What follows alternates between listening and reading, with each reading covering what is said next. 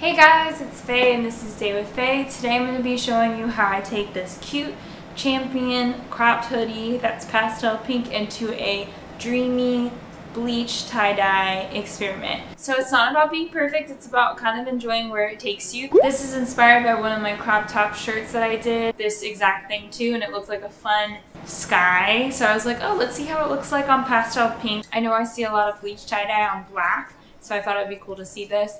But one thing to note is that this is a very easy tutorial. It's going to be very straightforward, but we are working with bleach, so if you are a minor, for sure work with your parents because bleach is a very intense chemical. So I want you guys to stay safe, you know. Make sure you wear gloves, all that jazz. Okay, so instead of working like bunching it all up and doing this or something like that, I find when I do that, I get a lot of big empty spaces. So we're gonna do one little section here, a section on the hood, and a section on each arm. Okay, so first we're gonna start on the appendages. First, starting on the arm, you're gonna pick random spots and just start curling. Doesn't really matter, it's not an exact science, at least not to my knowledge. There probably is a whole thing about it. And then once you get a nice little circle, we're going to use rubber band.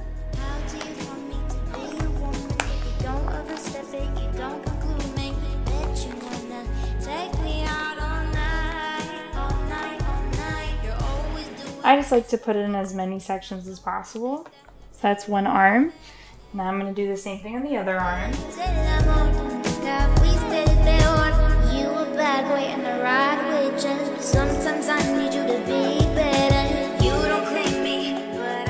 It's really hard to keep it in a circular shape. So just roll with the punches, y'all. That's the whole motto of tie-dye. Okay, so this is done. And next we're gonna do the hoodie. I like to fold it in because the outside is what you're gonna be seeing. And again, it's the same thing. You just take random bits, curl random things.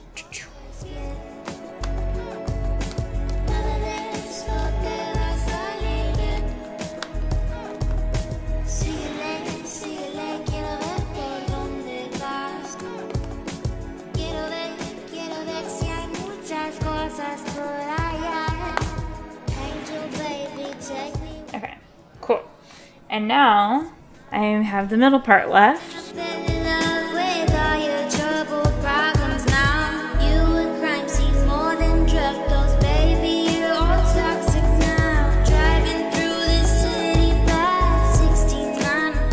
Yeah, it's okay if it loses form a little bit. You're gonna have to help it out a couple times, go over the arms and stuff like that.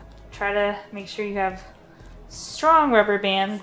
These rubber bands I got from a tie-dye kit, so they have good tensile strength.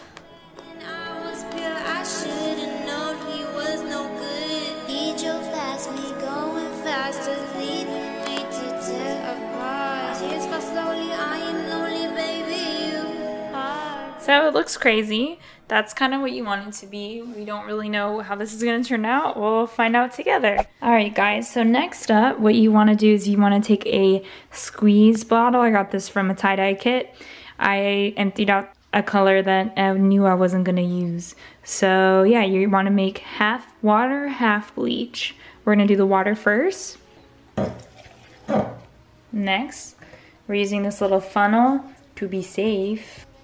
And we're gonna put the bleach inside.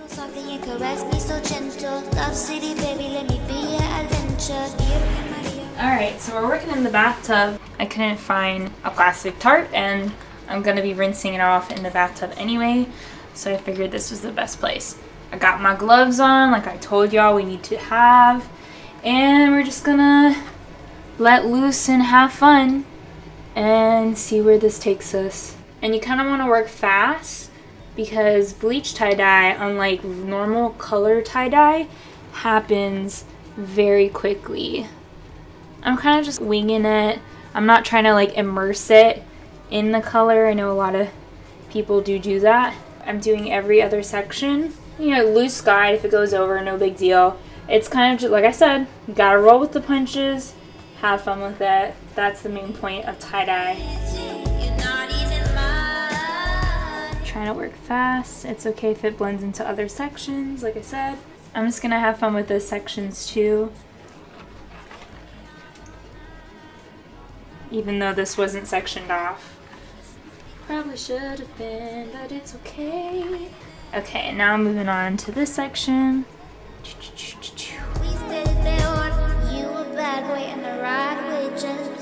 I know some sections are a lot smaller than others, but that's okay, cause it's tie-dye.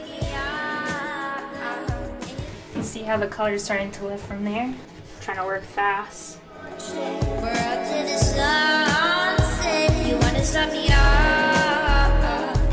Okay, and now we're on to the middle. I ran out of it, so Mike went to fill it up real quickly. So just be prepared for that. With the hoodie, you're probably gonna need 2 bottles. See how the lifting from the color of the first part we did is almost done? Bleach dye works fast. I'm thinking of liking how it looks. Okay, so I'm going to eyeball this because usually you want to wait like 5 to 7 minutes, but as you can see, some parts are already pretty much finished. So I'm gonna get some scissors and cut out those ribbons. And by ribbons, I mean rubber bands. So I'm cutting out the first part that I did. And just know that these aren't the results yet. It's going to be, you know, different because the color is going to wash out as I remove stuff. As I rinse it, I mean.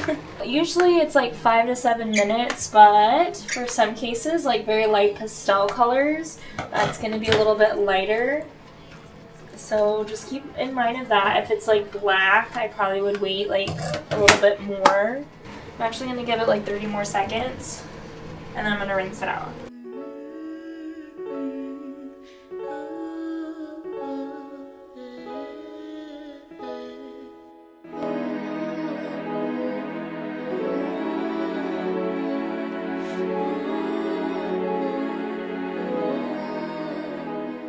I was rinsing off the parts that were getting pretty white very quick, which were the hoodies and the sleeves, basically the stuff that we did first. So that's why these are like sopping wet. But I'm waiting for the body to finish completely. I think I have another, 30 seconds left, and I'm gonna do those.